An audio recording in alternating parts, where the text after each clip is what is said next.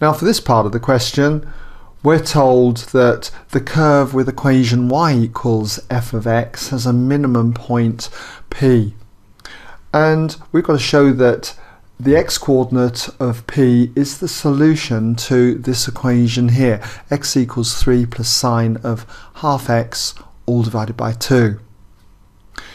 Now to do something like this, we've got to first of all find the gradient at any point x on this curve, which is given by differentiating it with respect to x. And then for a minimum point I would expect that gradient to equal 0. So I'll be able to rearrange the equation and hopefully get this equation here. So that's an outline of how I'm going to go about this. So first of all then we need to differentiate this with respect to x. So we have f dash x. And if we differentiate x squared with respect to x, we get 2x. Differential of minus 3x with respect to x is minus 3. Now when you get to this term here, to differentiate the cosine of half x, you might know the result straight away. If not, you have to do it by the chain rule.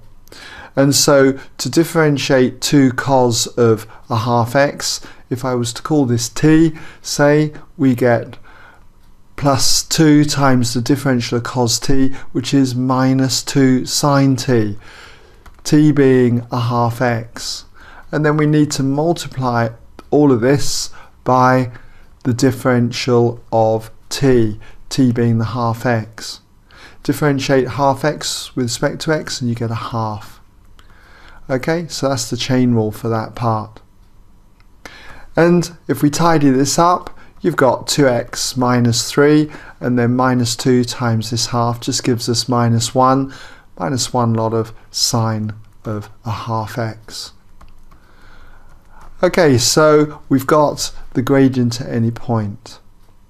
Now we just need to say at a minimum point, let's just say min point, at a min point, f dash x must be equal to 0.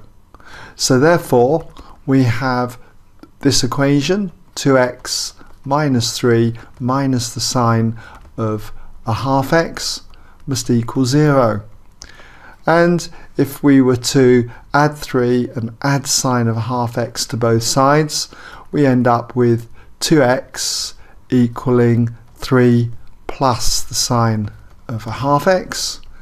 And clearly now if we divide both sides by 2, we end up with what we had to prove, that x equals 3 plus the sine of a half x, all divided by 2. Alright?